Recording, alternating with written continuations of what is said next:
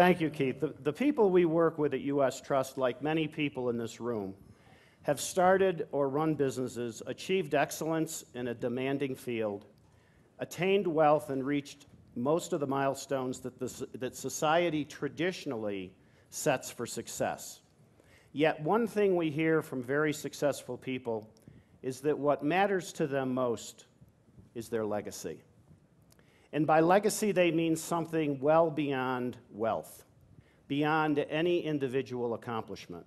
They tell us what matters to them most is passing along a sense of values that they hold dear, values for which they'd like to be remembered, and that they want to see handed down to subsequent generations. They talk about having a positive impact on the causes that they care about, fulfilling goals of great personal importance, making their vision a reality, and putting goals into meaningful action.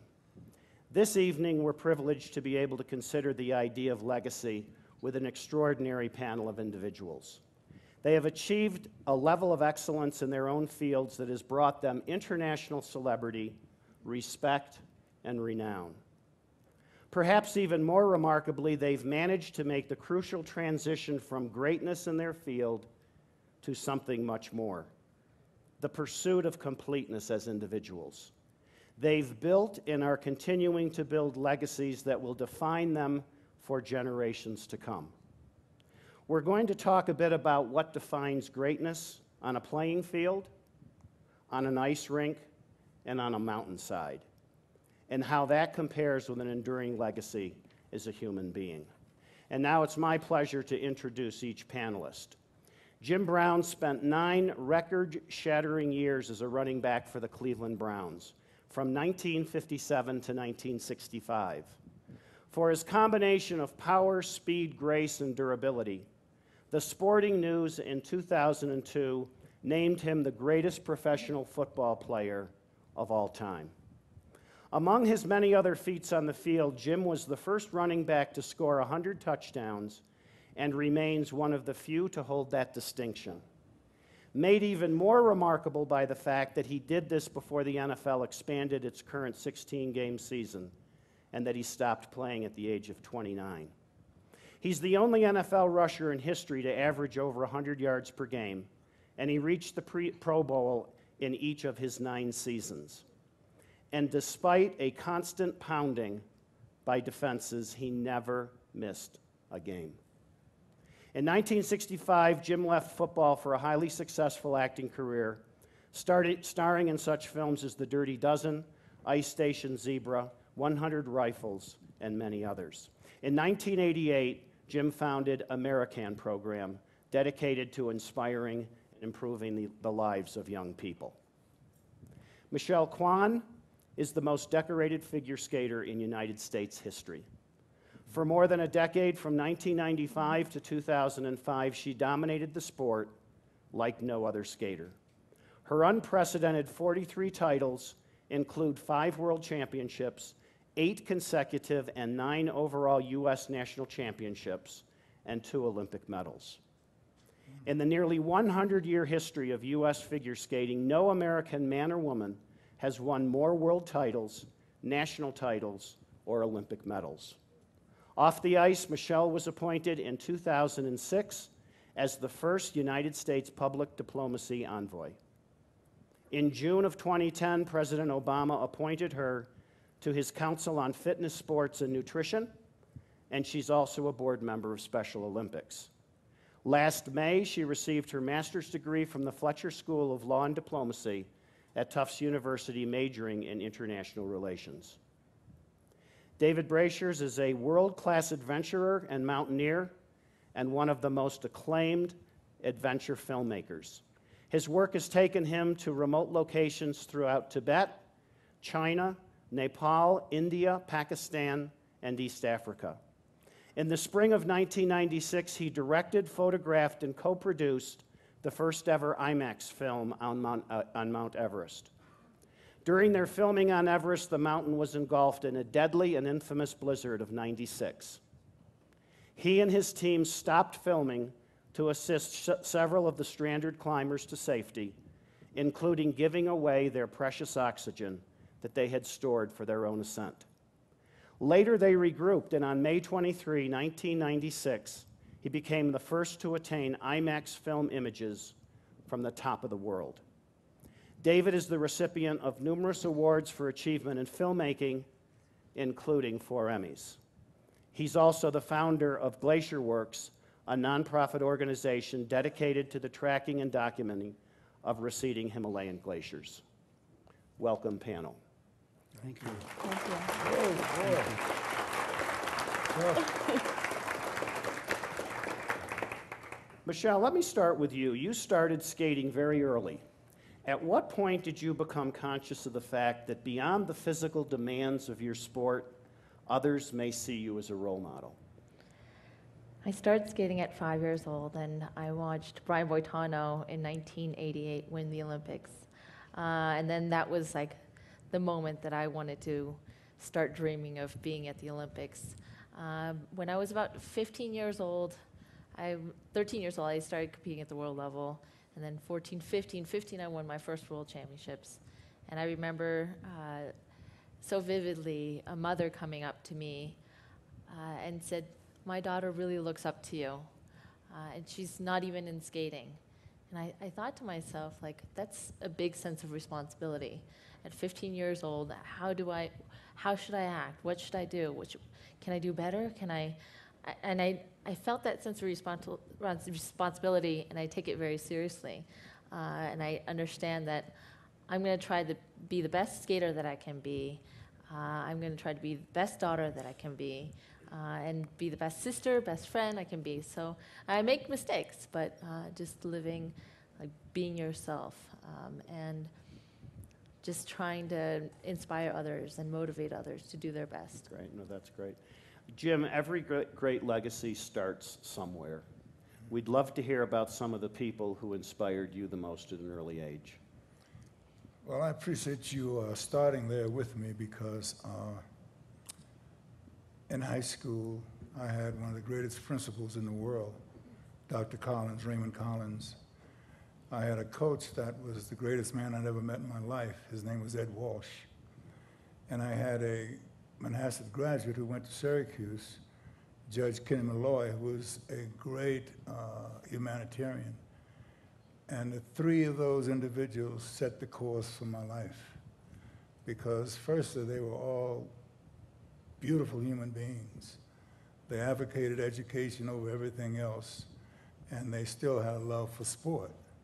So I created a balance in my way of looking at things because although most people wanted me to be just a football player, I wanted also to be a student. And today, those 3 individuals stand very tall in my life.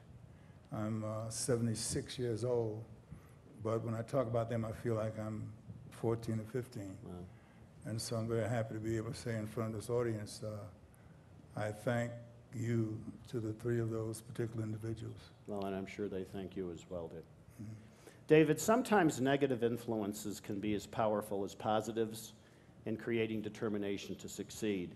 I understand you initially turned to climbing because you had some disappointments in some other sports you were sharing. Yeah, well, can I just say one thing?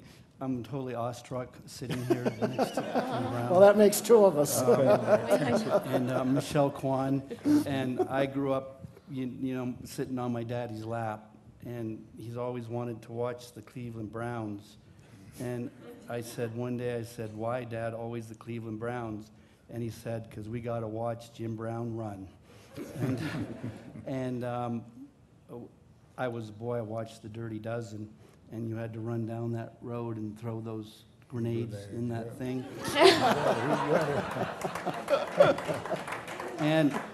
And they shot him. They sent, and he died, and I cried. And then Michelle Kwan, of course, I just have a sense of, I like watching figure skating because of the discipline, but I always thought of her in winning. Sure, she was a tremendous athlete, but she had such grace, poise, and dignity. Now back to me.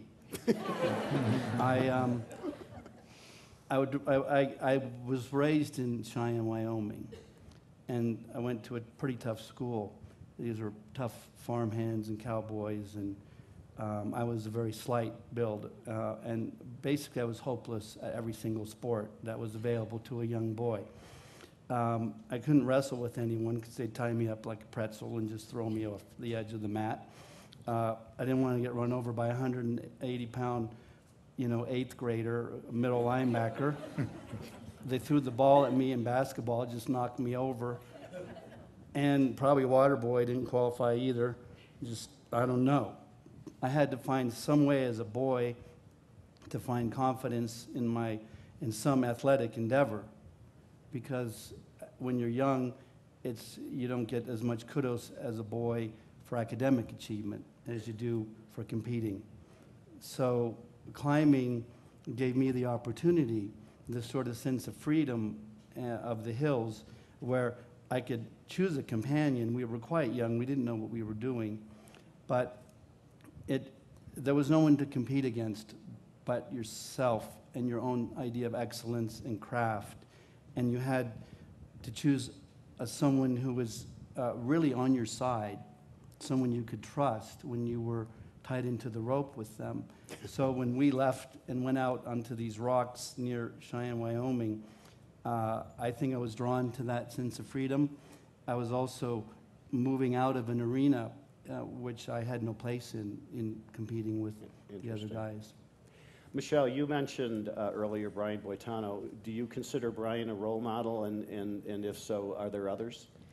Yeah, Brian Boitano played a significant role in my skating career, starting at 1988, the Battle of Brian's, seeing him win the gold medal, and at 12, 13 years old, getting the chance to meet Brian Boitano. And I was very, very fortunate to have a role model that turned into my mentor, because at 14, I was on tour with Brian Boitano on Champions on Ice. And I remember him coming on the bus, and I'd be like, oh, Brian Boitano. I'm sitting, and I can't even say Brian without saying Boitano.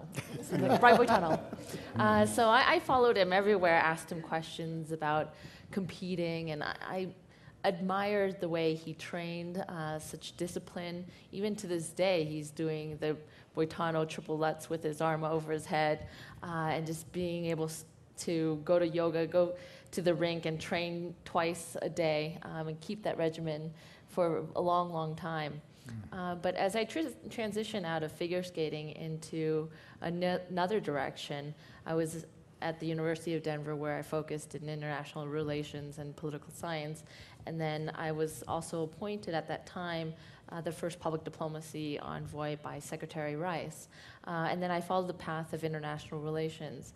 And throughout the last 6 years, I've had incredible mentors who have guided me, either through the Fletcher School of Law and Diplomacy, and it's been extraordinary, since I feel like a new learning curve, where in skating rink I was very comfortable in my atmosphere, and here I was leaving the ice skating rink, everything that I know, and sort of abandoning it, and then going into this field where I'm surrounded by academics and people who are already working as diplomats, and professors who are teaching you about foreign policy, an arena that you're unfamiliar with. But I've been lucky to have incredible mentors like Professor Walkman, like Secretary Rice, that have been able to answer some of the questions that I have, and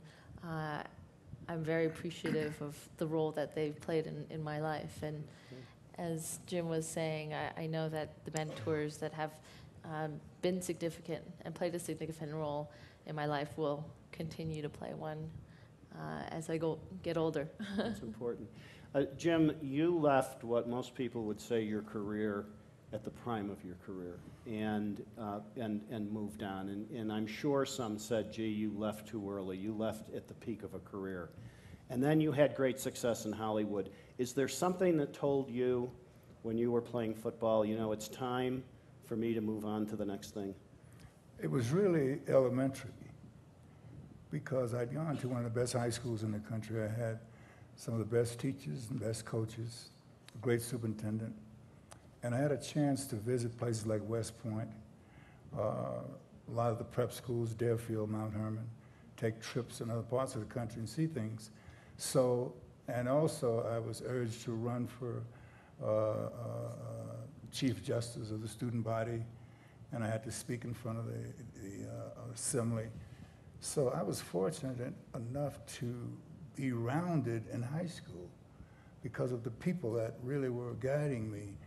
And so I never put great emphasis in any one thing.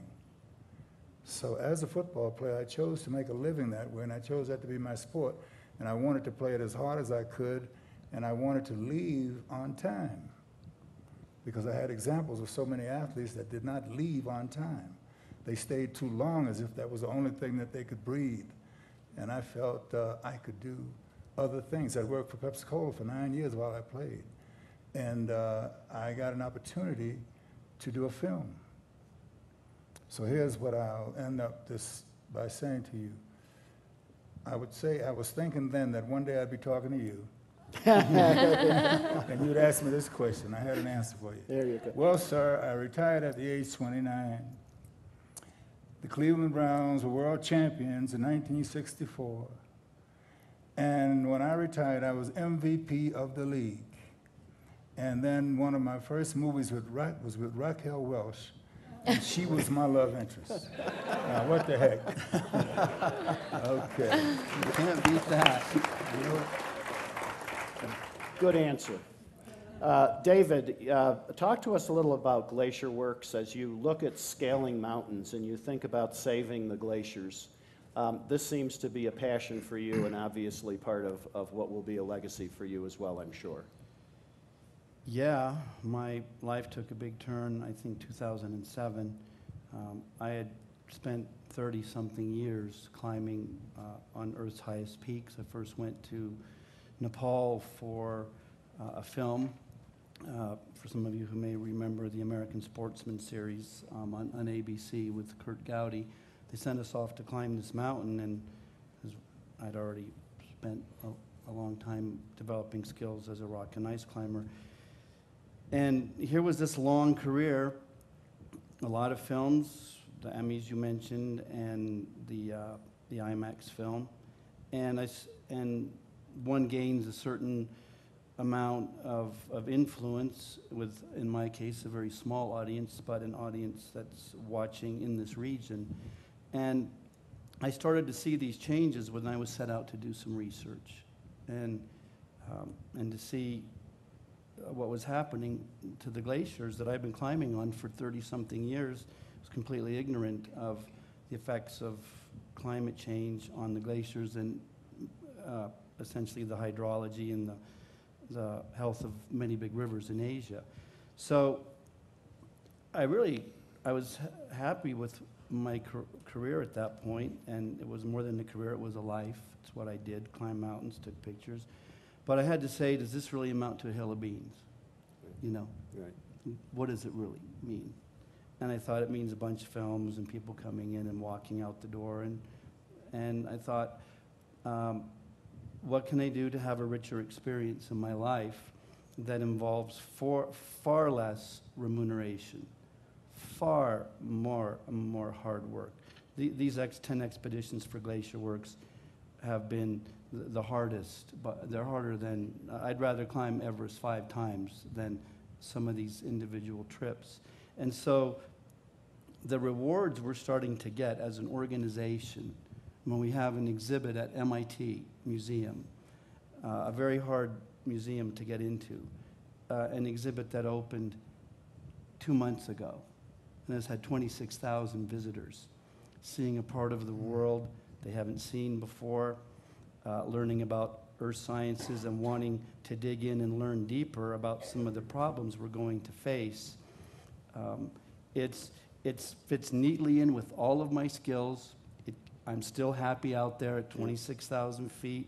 The colder and windier, the better. You know, these lights are really hot right now. So I can continue to use skills that people taught me along the way for, I think, something that I don't know what the outcome will be, but I feel we're starting off on some path that will eventually result in something worthwhile. And that will be part of a legacy. Michelle, you have a scholarship for women rewards. You've also written a book, The Winning Attitude, What It Takes to Be a Champion. And when I think of these, they all reflect on helping others achieve their dreams. Why is that important to you as a legacy? The last 6 years, I've been able to finally put it together. When I was skating, I felt like everybody was focused on me. My parents, they made sure that I ate well, slept, took care of me. I was on time for the practices. I had my coach that I had his undivided attention for at least 2 hours a day. I had a trainer off the ice who focused 1 hour. What was I eating? Did this? Everything was focused so much on me for my whole skating career. And we all were too. It might interest you. But I think about what I want to do, and even throughout my skating career, I thought, well, what is it afterwards? What's life after skating? Because it's not like a career that you can do something for the rest of your life. So I always planned and prepared and prepared and prepared, but nothing prepared me for that sense of like identity crisis. Like, I was so defined as a figure skater. I lived it, I breathed it, I woke up and I skated and I trained and I skated and eat and I trained and I trained and trained. But then I thought, I enjoy giving back. I enjoy helping others, whether it's helping a little kid on the ice, whether it's trying to motivate or trying to inspire a child, or when they're upset, saying, you know, falling is okay. The most important thing is you learn from mistakes and pick yourself back up. So I guess from finishing competing to now, I've realized, wow, I'm on a career path of public service. Yeah. Something, whether it's the scholarships, when I was skating, I wanted to help kids. I wanted to help the age range of 18 to 19, where they're student athletes, juggling being an athlete as well as trying to get an incredible education. Whether it's being advisor for Women Lead in Ambassador Revere's office at the State Department with women's issues, whether it's Special Olympics, just being able to be a part of something that's bigger than yourself. And that's a wonderful legacy. Jim, the American program, what are its aims and what do you hope to achieve in terms of helping others with that as a legacy of you? Well, American have been in existence since 1988. You must remember I've always been an activist all of my life. So economic development in the 60s, the Black Economic Union, working for Pepsi-Cola, trying to create job opportunities, etc.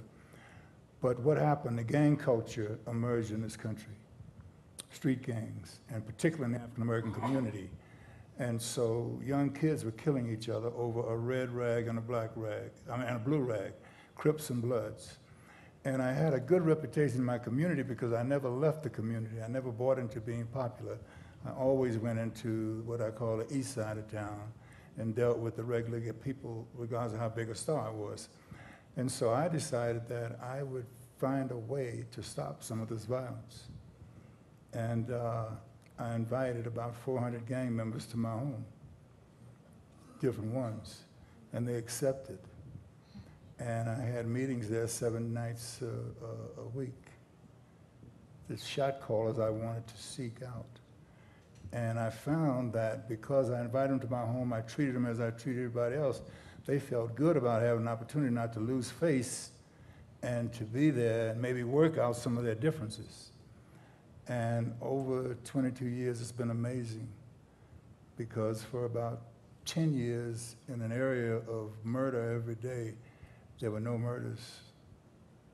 I have 2 young men right now that are the top shot callers in Los Angeles, and they're working on a voter registration and voter education program. They brought it to me, and I told them, you have now arrived because now I can marry you to this society. and you can deal with my contemporaries, and together we can make a difference in your community because we can get the right people elected who's going to look out for you.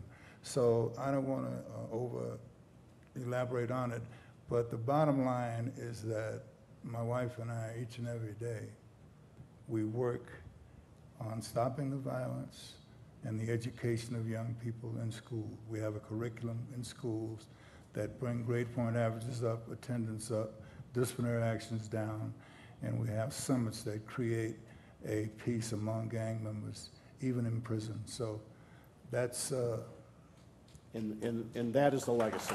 that's the boy. That is the legacy. David, you couldn't do what you do if you didn't stick to goals and not give up. Is that a legacy that you think you have and can pass on to inspire others to do the same? The whole concept is one of a legacy is kind of hard to get your head around, really. I mean, I still am only 56 years old, and I think that I really think that to think about what a legacy is and wanting to have one is is anti-legacy, if you know what I mean. Yeah. It's sort of everybody here that I'm hearing, they didn't set out to have a legacy, to be remembered for these things. So I just wanted to throw that out there that to think of actively pursuing a legacy is very egocentric and self-referencing. But if one has to think about how they wish to be remembered for an example they set, I would think that being determined and persistent, those are easy things. Mm-hmm. I think on a mountain, and what our team learned especially in 1996, is the idea of selflessness. And I mean, the people that I respect are people who make sacrifices that go against their own self-interest. And our team, some of them did that. I don't want to talk about our team. I just wanted to think of what I would see as good qualities in somebody else's legacy. That when someone stands out in the dark corner and no one ever is going to have the foggiest notion of anything they did, and they pursue something good for no recognition, for no money, for no kudos, but for the benefit of other people, for me, that's a legacy. Thank you.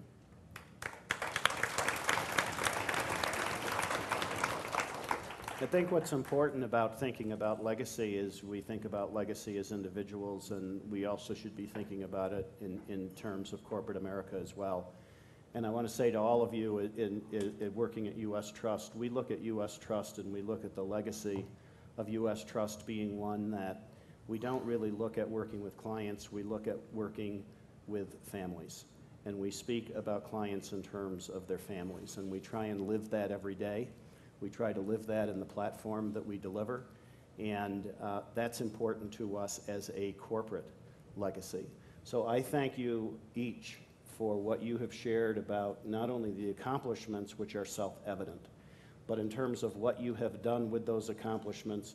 To some extent, each of you have almost taken them for granted as you've talked about what the next phase in your life meant, and that next phase in each of your lives, notwithstanding the individual accomplishments that you have that you're all known for, it's those next things that each of you have done in the rewards program in American and Glacier that really is important, and whether you immediately see it as a legacy or not, I can tell you everyone in this room does. And with that, I'd like to open it up to questions in the room, because I am certain that there must be some questions for Michelle, Jim, and David. I think we have some microphones.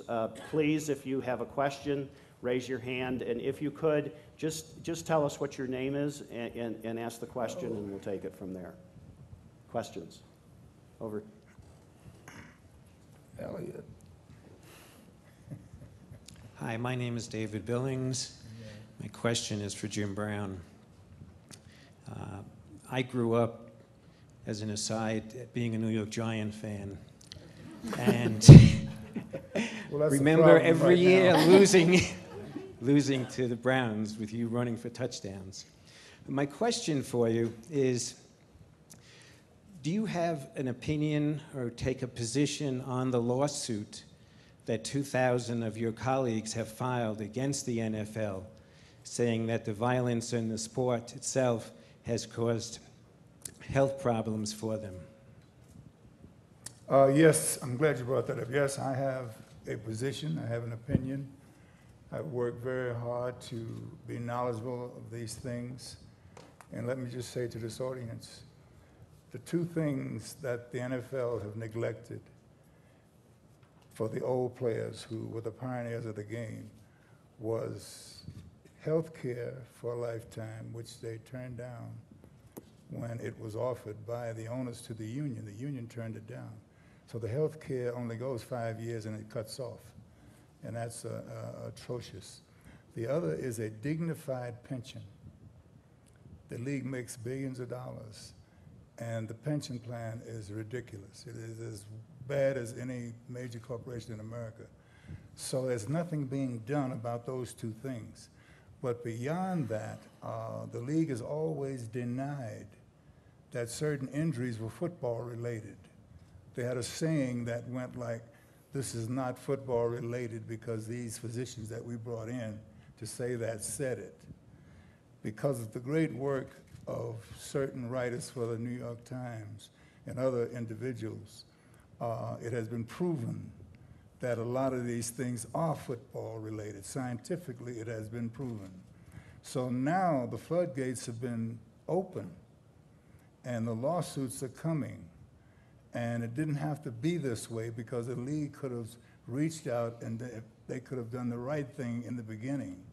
And we don't know where it's going to end, but it's going to cost somebody a lot of money. And I'm for that 100%. And although I'm not a part of any of those lawsuits, I'm working with various organizations to make things better for what I call our wounded warriors. So thank you for that question. Questions?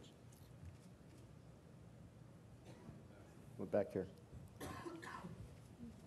Trap Bonner out of New Orleans. I'm a former player, human rights activist, filmmaker. I can't rollerblade, so a lot of respect for you, Michelle Kwan. Jim Brown, you're such a great case study for how to not only for how to play the game, quote unquote, play the game. I want to ask two questions. Why did you carry a briefcase to work every day while you were in the NFL? And why do you think hardly any other players follow your example? Well, let me say this. The Cleveland Browns were pretty much all college graduates. We operated in a discriminatory environment. We had to deal with our educational background to deal with the contracts because we weren't allowed to have lawyers representing us. We had to think of our future, and it was my job as basically the leader of that outfit to make sure that we concentrated on the right things. So in those attaché cases were papers that were very meaningful. And my number one guy, John Wooten, is a chairman of the Fritz Pollard Alliance, which is the one organization that's benefited from Dan Rooney. They created the Rooney Rule, which has opened the door for a lot of black coaches, Tony Dungy, all those individuals included. And the work basically goes on. So throughout my career, based on the educational background I had and the help that I had in Manhasset High School, I knew where to concentrate my efforts. Now, you had a second question? Yeah, why do you think other athletes Oh, yes, why follow your didn't they? example? Well, you see, other athletes did follow. There is a historical picture of a meeting with Muhammad Ali in my office in Cleveland of the top black athletes in the country. We weren't trying to be discriminatory, but we were relegated black, so sometimes we had to act as a black unit. And that meeting was Bill Russell, Kareem Abdul, Muhammad Ali, John Wooten, et cetera, et cetera, et cetera. And that particular gathering was very instrumental throughout all of these years, because even young players now that see it want to have something similar so that they can call themselves to the forefront of things and make changes as a collective body. So that's basically your answer. And even now, Ray Lewis is one of my constant companions. And I chose Ray as the #1 inspirational modern-day football player. He's a tremendous humanitarian and a tremendous leader. And he and a few other modern players are joining forces so that we can get rid of the violence systematically and increase the education systematically. So the work goes on, but I'm glad you asked the question. Over here. John Walsh. I'd like all three of the panelists to give us examples of legacies in or out of your orbit that you admire. Michelle? You guys. Go ahead, Michelle.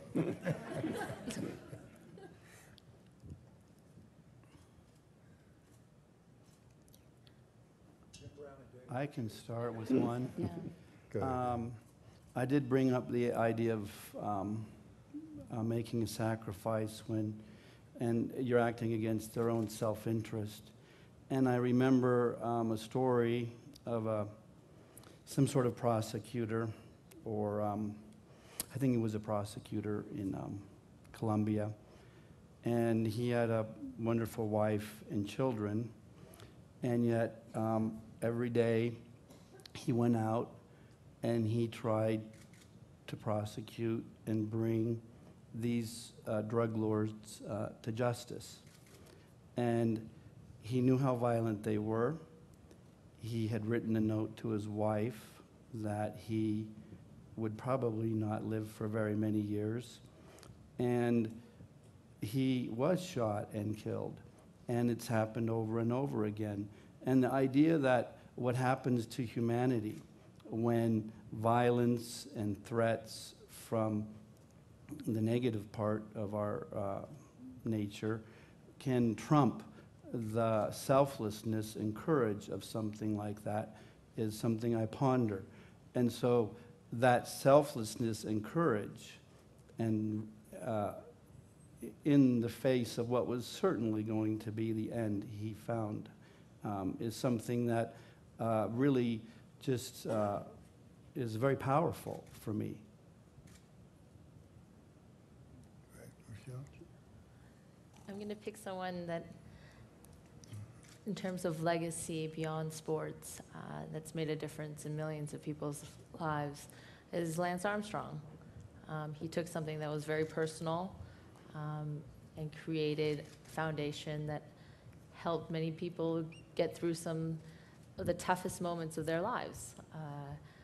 I know that there's a lot of controversies surrounding Lance Armstrong instead of drugs, and all that aside, it's like he's helped so many people in tough times when people are searching for answers and hope.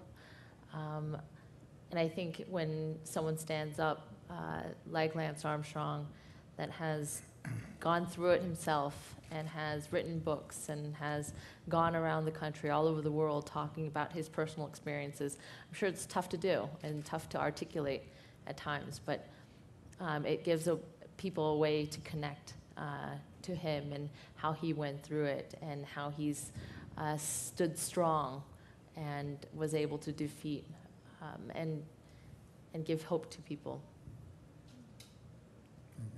Well, thanks, Michelle. Let me preface my choice by saying that America is the greatest country in the world. There's no doubt about it. But there's a lot of work that has to be done. There's a history that has made it impossible for a lot of us to participate fully in the economic life of America, even just having quality of life. But it is a country that you can overcome.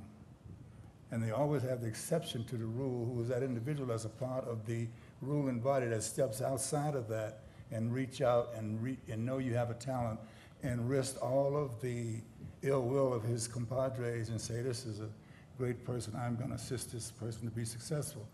Having said that, Dan Rooney of the Pittsburgh Steelers is that kind of man. The Rooney Rule is a part of the NFL, and it says that in every time you have a head coaching job open, or a coaching job open, you must at least interview a minority. And because of those interviews, a lot of coaches were found to be intelligent and desirable. And so you got the Tony Dungy's and so forth and so on. And I'm not going to bring politics up here, but he was also appointed as ambassador to a country, I don't know, I forget the country now, by our present president, and he accepted that. But he also let John Wooten, who is chairman of the Fitzgerald Alliance, know that he would attend all of the annual meetings. So to me, Dan Rooney is truly a hero, and the risk factor becomes very important because a lot of people don't like to take risks. Right. They like to be popular and safe. Yep. Good. Others? Yes, right here. Hi, Robin Kornhaber. Michelle, as a woman athlete, did you ever feel you experienced bias or discrimination? And how did you address it if you did?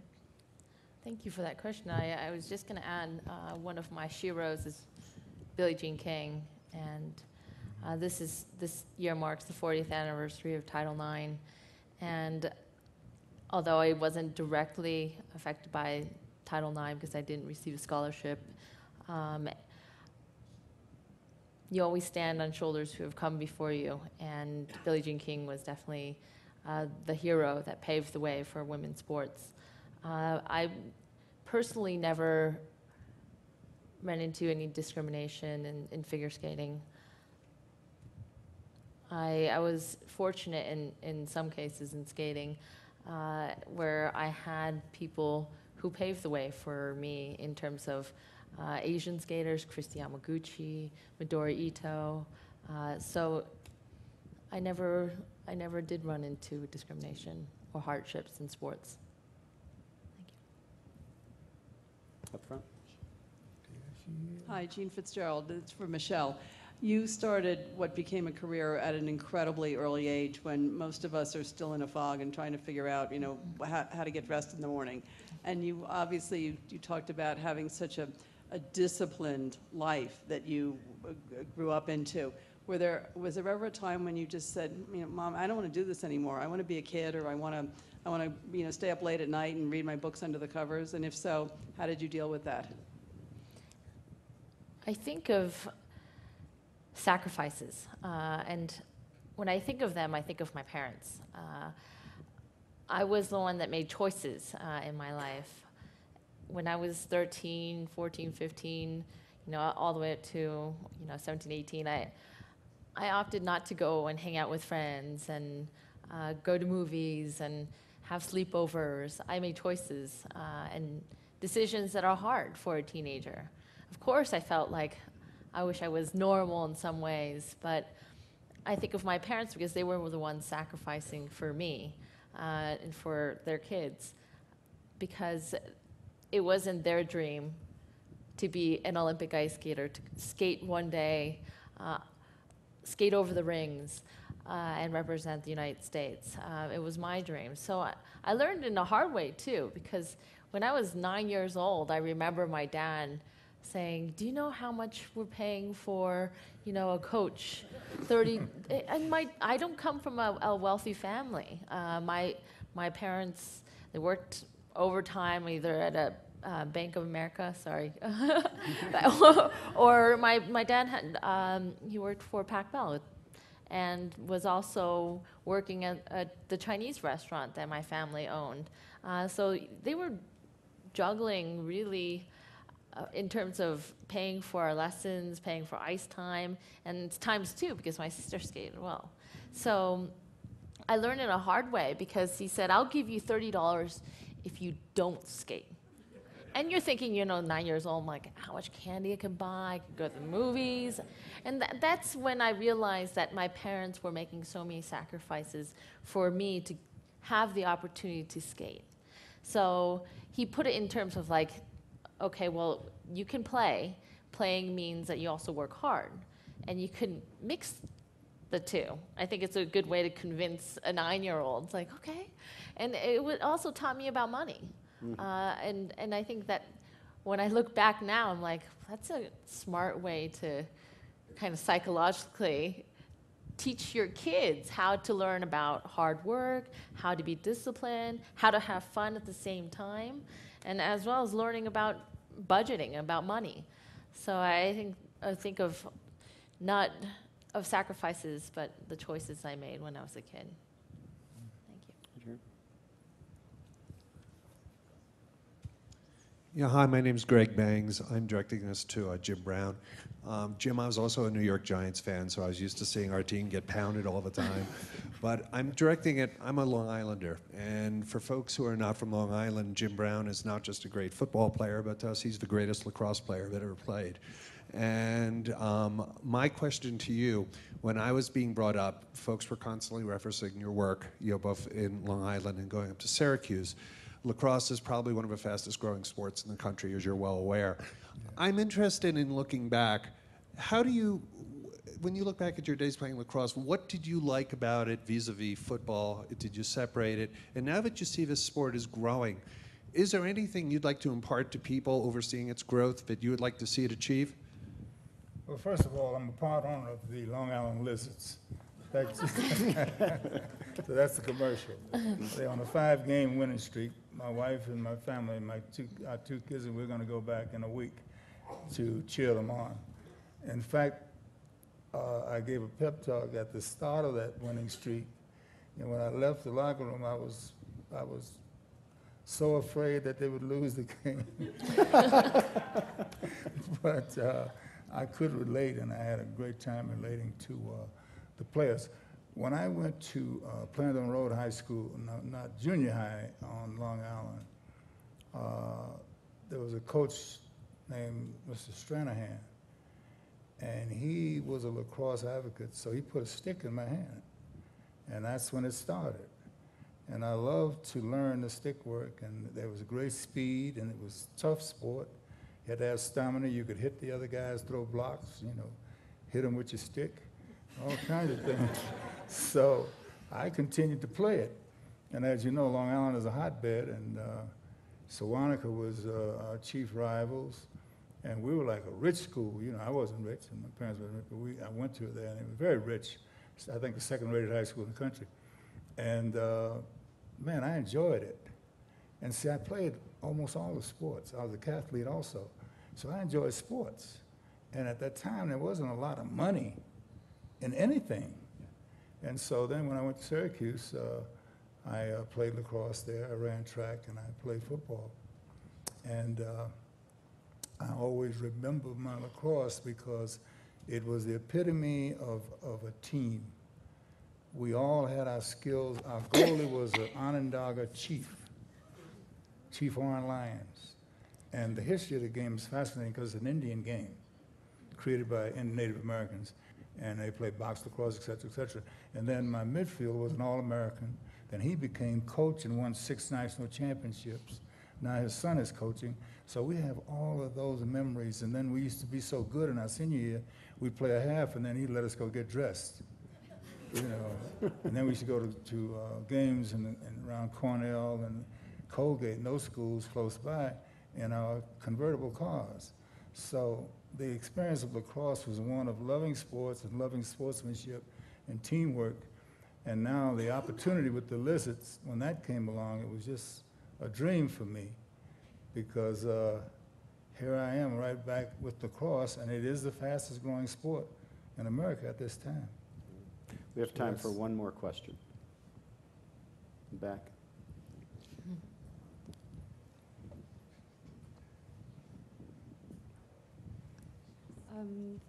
Thank you all for your really inspirational discussions here tonight. It really is inspirational. But my question is actually to David Breashears. Given the romance and the,